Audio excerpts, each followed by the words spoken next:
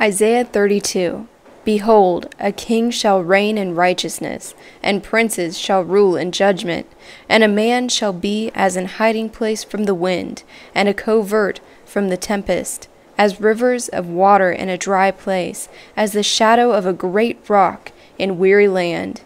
And the eyes of them that see not be dim, and the ears of them that hear not shall hearken.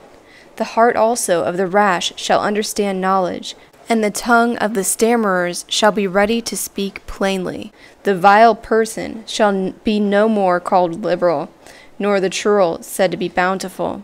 For the vile person will speak villany, and his heart will work iniquity, to practise hypocrisy, and to utter error against the Lord, to make empty the soul of the hungry, and he will cause the drink of the thirsty to fail.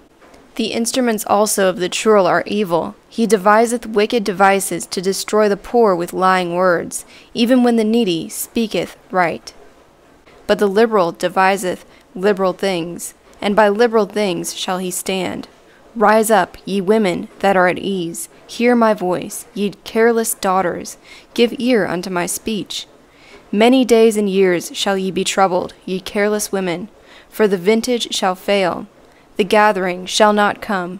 Tremble, ye women that are at ease, be troubled, ye careless ones, strip you, and make you bare, and gird sackcloth upon your loins.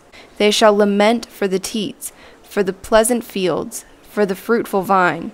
Upon the land of my people shall come up thorns and briars, yea, upon all houses of joy in the joyous city, because the palaces shall be forsaken, the multitude of the city shall be left. The forts and towers shall be for dens forever, a joy of wild asses, a pasture of flocks, until the Spirit be poured upon us from on high, and the wilderness be a fruitful field, and the fruitful field be counted for a forest. Then judgment shall dwell in the wilderness, and righteousness remain in the fruitful field. And the work of righteousness shall be peace, and the effect of righteousness quietness and assurance forever. And my people shall dwell in a peaceable habitation, and in sure dwellings, and in quiet resting places.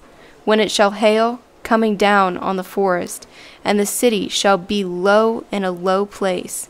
Blessed are ye that sow beside all waters, that send forth thither the feet of the ox and the ass.